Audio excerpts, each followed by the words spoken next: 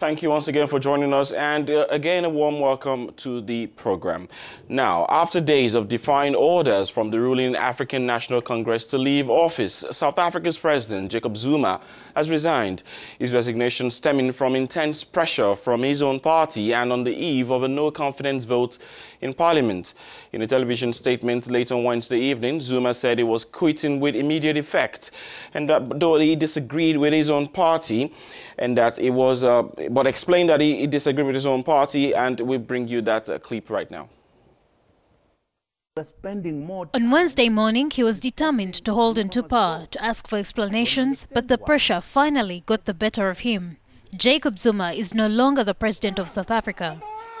He announced his resignation on Wednesday evening in an address to the nation, bringing a finality to several days of uncertainty, but especially several months of a political crisis that deeply affected his ANC party.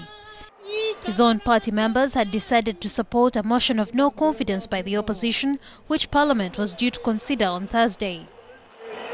Zuma resigned after nearly 9 months in power and 1 year to the end of his term of office.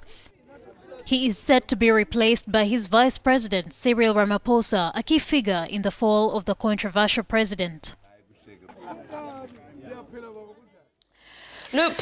Jacob Zuma's authority began to falter since the election of Vice President Cyril Ramaphosa as head of the ANC in December 2017. His campaign majorly focused on the fight against corruption and was determined to push President Zuma out of office as soon as possible. In accordance with the Constitution, Cyril Ramaphosa becomes the acting president of the Republic of South Africa upon the resignation of Jacob Zuma. Parliament must again, within 30 days, formally elect him to this position. The election is expected to be organized by Friday. Without further ado, we speak about this latest news in South Africa with Ntando Nkube, who is a journalist. He joins us now from Johannesburg. Thank you for joining us in the program. It had been a long period of suspense, and even when Jacob Zuma appeared on a TV interview on Wednesday afternoon, he seemed to be refusing to resign, but finally or eventually did so later in the night. What do you make of all this? Basically, I think the president he made a decision that was quite difficult to him. He was not ready and prepared to resign. But in conclusive, it shows that the president had to come to the terms with the conditions of the party that had deployed him. It shows that the president had come to respect the decision of the party that he fought for. Although it was difficult for him, he decided to yield to the core of the party. I think it gives him some form of respect, and it also gave the respect to the nation and to the party.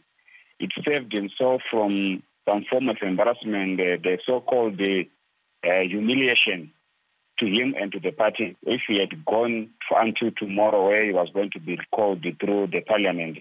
I also believe there's some influence from his friends somehow. But he himself, he was not prepared. You could see from his speech during the day that he could not want to resign. And you could also then see from his speech when he was resigning, he spent much of the time trying to defend himself. He spent much of the time trying to say that I'm not worried about the benefits, but I believe it was a bit of arrogance. It was a bit of showing the background of where he's coming from, being someone who is like a diehard.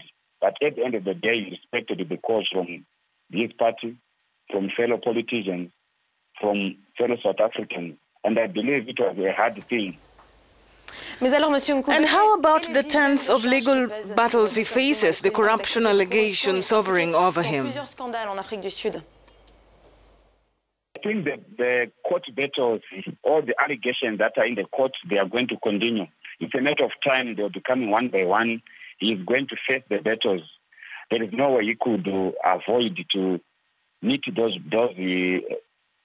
cases that are in the court. He is going to continue with the battles. The battles are going to come because these are the court cases that are already pending, and these are the battles that he has been fighting for a long time.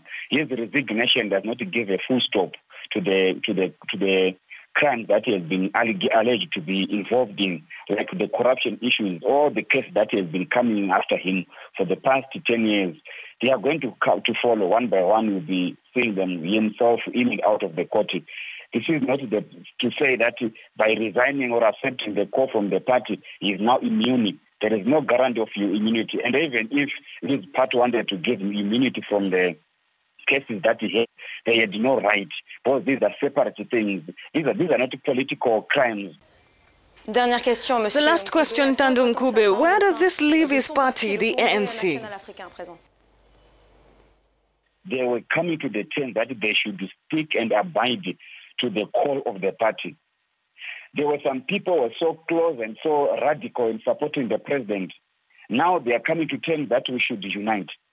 I believe from now, the issue here is for the party to unite, and I believe everyone is prepared.